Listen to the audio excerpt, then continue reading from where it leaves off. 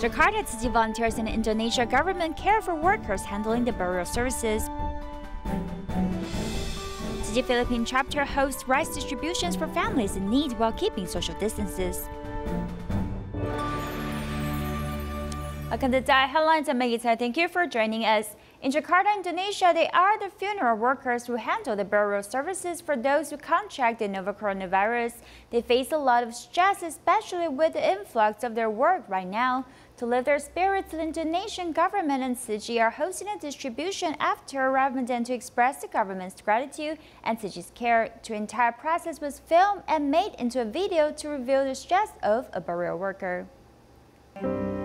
Sebentar lagi bulan puasa. Pengen tarawih berjemaah. We are entering Ramadan and we want to join everyone for prayers at night. We want to enjoy our Ramadan. Please stay at home. It's only 14 days. 14 hari.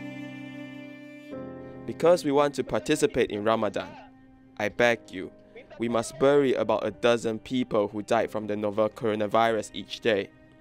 I beg you, we have family too. We have neighbors and our own lives. And this isn't the life we want to have. We don't want to continue life like this. We want to socialize with other people. Please, I beg you, stay at home.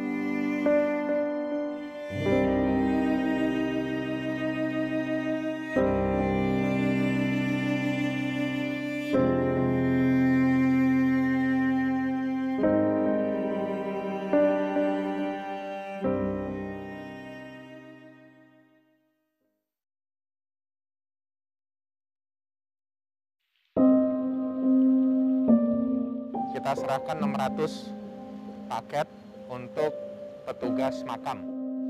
Petugas yang sehari-hari menguburkan korban COVID. Ada 2 atau 3 tempat, tapi kita kasih nanti di 1 titik aja.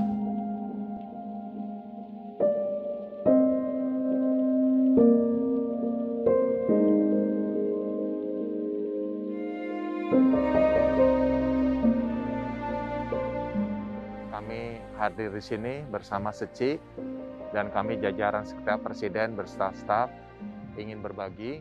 The Presidential Secretary Department and Tzu Chi wanted to do something for the funeral burial workers, and those goods may not be much, but it comes from our caring hearts for you. We hope you can carry out your job well and continue to wash your hands. It is probably best to install some mobile washing stations. This way, it can protect your health and you can continue working. Syukur alhamdulillah, bapak-bapak semua yang ada di sini sadar-sadar membawa keberkahan buat They are in charge of burying the dead, whether the dead had COVID-19 or not. I hope this care package can help encourage the workers for their dedication and bring a renewed sense of spirit into their tedious work. I hope they continue with endurance and diligence at their thankless job.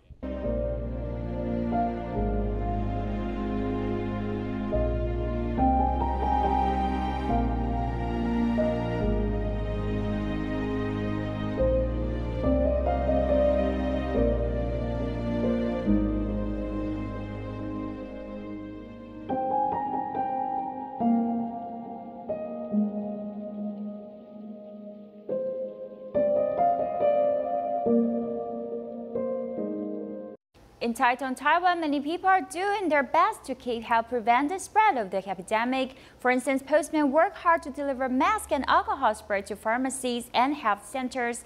Tzu Chi Foundation has worked with entrepreneurs and Sisters of St. Mary's Hospital to deliver vegetarian lunch boxes to Taichung Post Office to show their appreciation.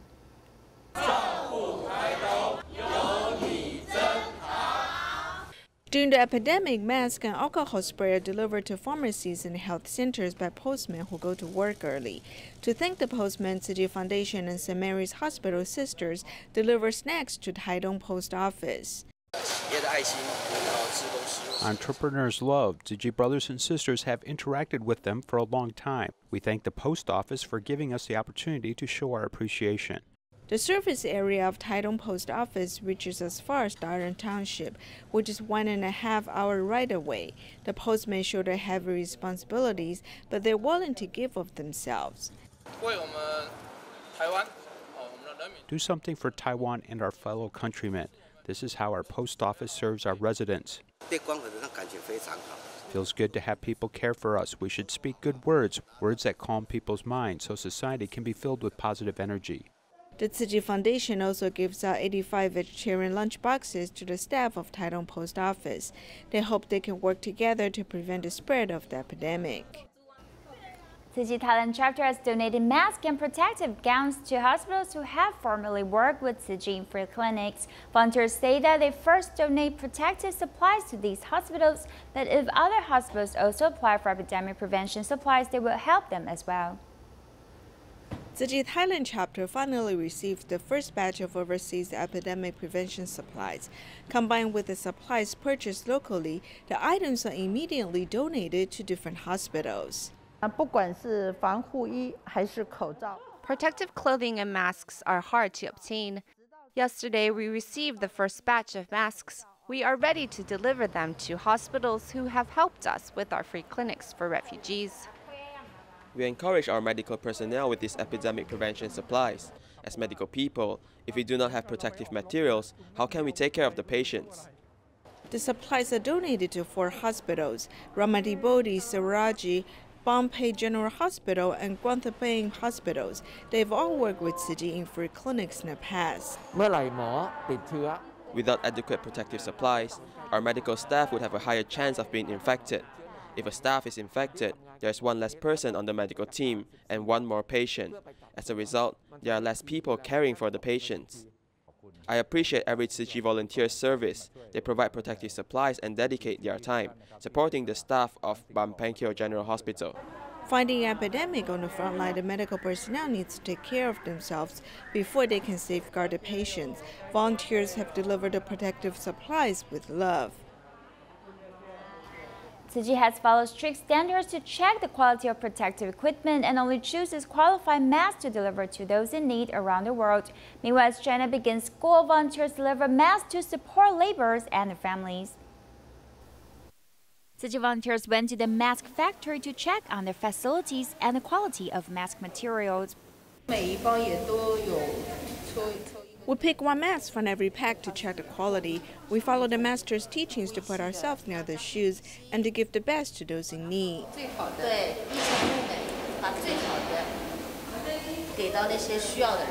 After the test, volunteers pack the mask and put the Tzu Chi logo stickers on each of them.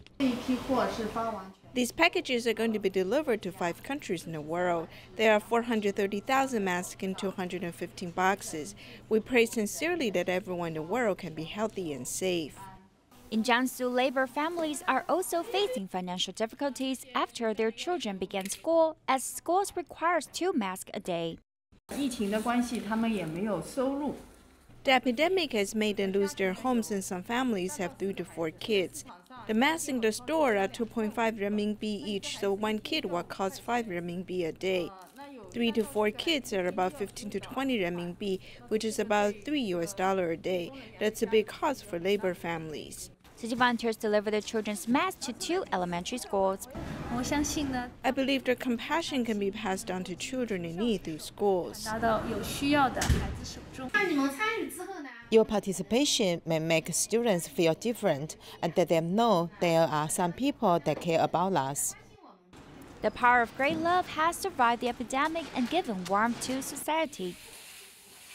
In Malaysia, many hospitals are in need of protective clothing to help protect the medical personnel. Cadet Tzu Chi volunteers are rushing to make protective clothing, including gowns, shoes covers, and head covers. As they deliver the protective clothing to different hospitals, they also gave medical staff a letter from Master Jin Yan, which inspired many of them. Tzu Chi volunteer Yan Tui Liang has set a goal of making 50 protective clothes in a day. She has utilized her outstanding skills in sewing. When I was sewing the bands, I connected them. I've sewn 144 bands. I simply separated them and sewed them like this. This is faster because we got used to it. The protective clothing is in urgent need. If we did not set a goal for ourselves, we might slack off. Because sewing clothes strains the eyes, so your eyes will get tired. If you don't set a goal, you will slack off. The fabric for making protective clothing needs to be cut. The owner of the cloth factory has lent her electric cutter and manpower. As you cut them with your hands, you can only do a little. Within 2 or 3 days, we can cut 1,000 pieces for you. Wouldn't that be faster? We thought these are for doctors, which is a good deed. I am willing to help them. Malaysia is under a movement restriction order, and hospitals are in need of epidemic prevention supplies. Xin Chenhua, who's a nephrologist, knows it well.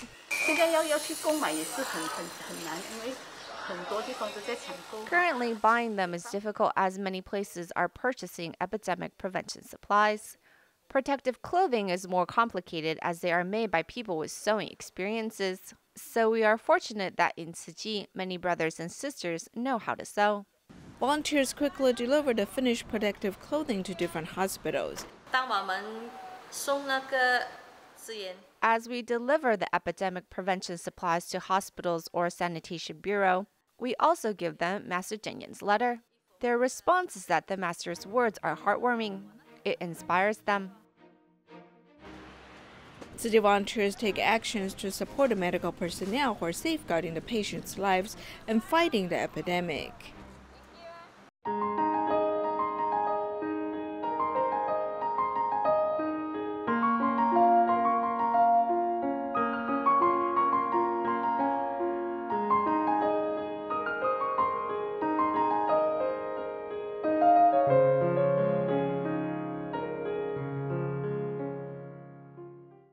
Tzu Chi Philippines chapter is still planning on rice distribution to the residents during this time of the epidemic. However, the rules of the government is to be obeyed, including the number of people and distancing. Our distribution is limited to 800 people, with the army also assisting the process.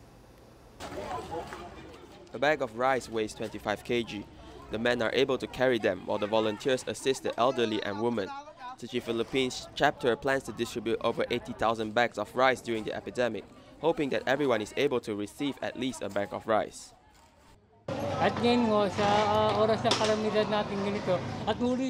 Last time, Tzu Chi came to comfort us and gave us a bag of rice. This time, we're facing another crisis, and Tzu Chi came again. This big bag of rice can sustain us for a month. We're very lucky.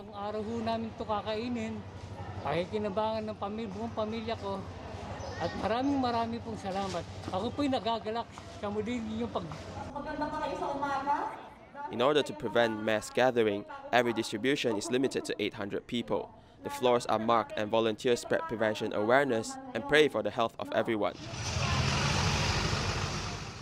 In Quezon and Tondo City, the army even assisted the distribution. Ako isang trabaho lang, isang employee lang ako. I'm just an ordinary worker. During this period, we're trying our very best to lead a better life. Tzu Chi's assistance this time means a lot to us. I'm very grateful towards Tzu Chi. Whenever there is a disaster, Tzu Chi will assist with the victims' needs. With the pandemic spreading globally, Tzu Chi still came here to assist us. With great love, we can all do good deeds. In these streets in Philippines, the residents are carrying Tzu Chi's love on their shoulders, and with the turn of hands, they are repaying the world's blessings. The Philippines continue to implement movement restriction orders in San Juan City in Metro Manila. Tzu Chi has been carrying out charitable activities for many years in the community, and during this critical moment in the epidemic, continue to host a distribution of rice to 3,000 households. Just how long of a line is needed to distribute aid to 3,000 households?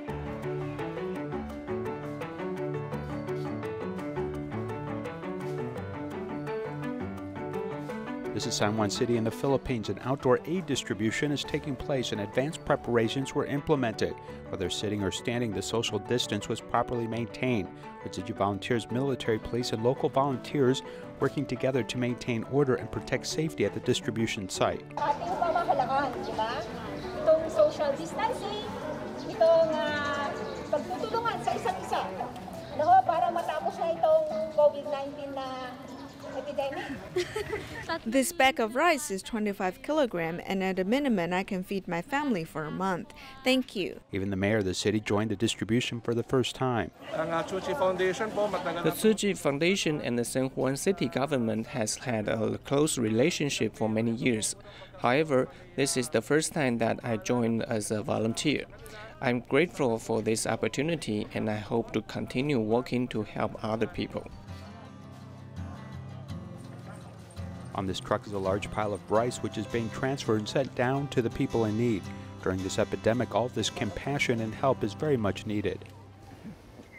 Wanhua Tzu Chi volunteers have been promoting the vegetarian campaign since March, and a company in the community has begun to offer free vegetarian lunch for its workers. Volunteers also deliver the lunch boxes they made to the Taipei City Traffic Office.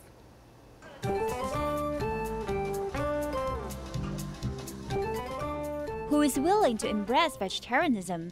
Employees of this logistic company all look forward to their lunch every day. The lunchbox is plentiful, and sometimes I bring it back to share with my husband. Each of us share half of the meal with some fermented bean curd. It's enough for both of us. Since I learned about the vegetarian campaign, I've been hoping all of my colleagues can join and stop killing animals. During this serious epidemic, we hope this can make the society peaceful and calm soon. Wanhua Tzu Chi volunteers have started to promote the vegetarian campaign since March, and many has participated. I felt that stopping to kill animals on our table is convenient, fast, and realistic way. Actually, all the vegetarian animals have flat teeth. We humans also have flat teeth, so I think we're supposed to eat vegetarian diets. Some reports said that this epidemic had caused many people unable to go out, but the ecosystem has actually benefited from it. That means human was damaging the nature.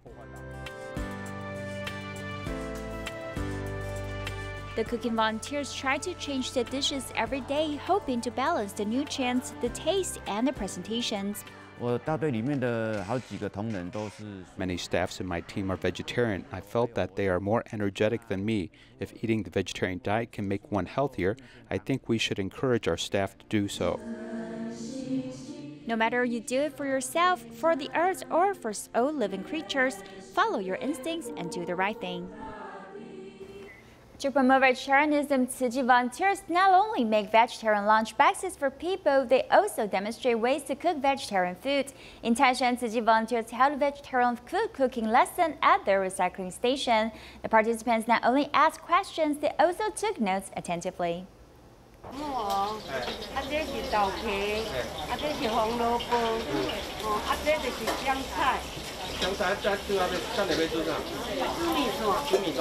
At Liming Recycling Station in Taishan, kitchen volunteers are busy preparing ingredients to cook vermicelli. To promote vegetarianism, volunteers do not just cook for everyone, they also teach everyone how to cook. If the person who cooks at home cannot cook tasty vegetarian food, how can she inspire the family to adopt a vegetarian diet? So, we thought about ways to promote vegetarianism. We hope that through this activity, people will inspire their family to embrace vegetarianism. On this day, the volunteer Li Suxia is demonstrating ways to cook vegetarian vermicelli. I like vegetarian vermicelli and I want to learn ways to cook it so I can make it for my family. I also have another wish. I want to cook it for my friends. Currently, if someone says he wants to eat vermicelli, I will buy the ingredients and go to his house to cook it. I will also teach him how to cook so that he can cook it at home.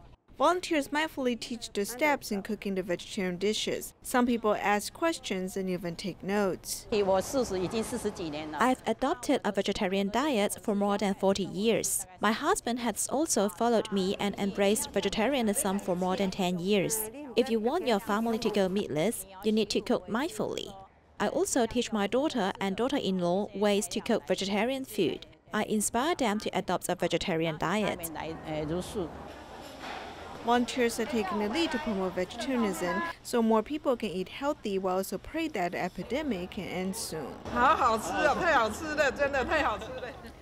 Kaohsiung Jinsi-ho hosted a special musical concert with musical instruments made from daily items like kitchen utensils, PET bottles, and wood from the valley nearby.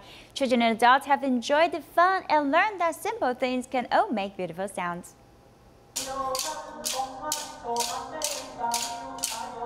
The children's songs accompanied with the musical instruments. Can you believe these are all made from recycled materials? Some were PET bottles or drug bottles with rice in it, and there were also pots and kitchen utensils. Even this wood from the Jinsi-ho can also make a nice sound.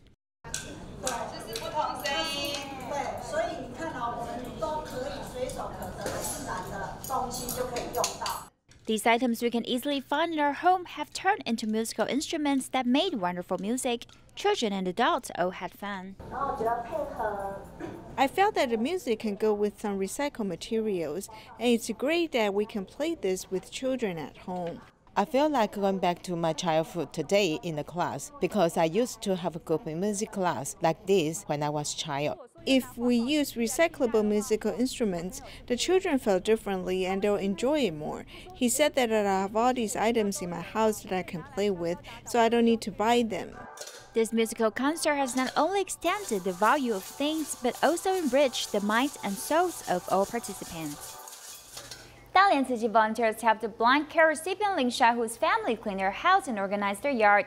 The government office has also come to help pave floor tiles so they can have a beautiful garden outside their house. The tiny room is dark and messy. This is where Ling Shao, whose family lives. He is blind and has uremia, and his father also has mobility issues. His mother is exhausted caring for them both. Last July, Tzu Chi volunteers came to clean their house and improve their environment. However, the outdoor yard is still rocky and filled with miscellaneous items, leaving only one way out, which worry volunteers.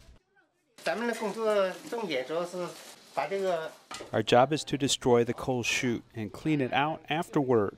There are some coal and heat pipes in it, so we must be careful.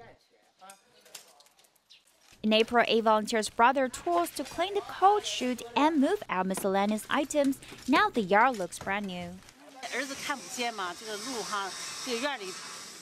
My son can see if the road is bumpy. It will be inconvenient for them to walk and sometimes they'll trip. I've wanted to fix it for a long time. Volunteers were looking for used tiles to pave the road, so they contacted the government office and received help. A day later, workers paved the tiles and decorated a small garden for the family.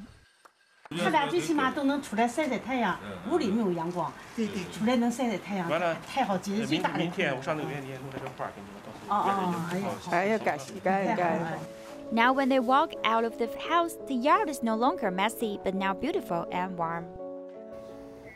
Tzu Chi U.S. headquarters have delivered the antivirus supplies to liaison offices, hospitals, and nursing homes across the state. Take a look and see you next time.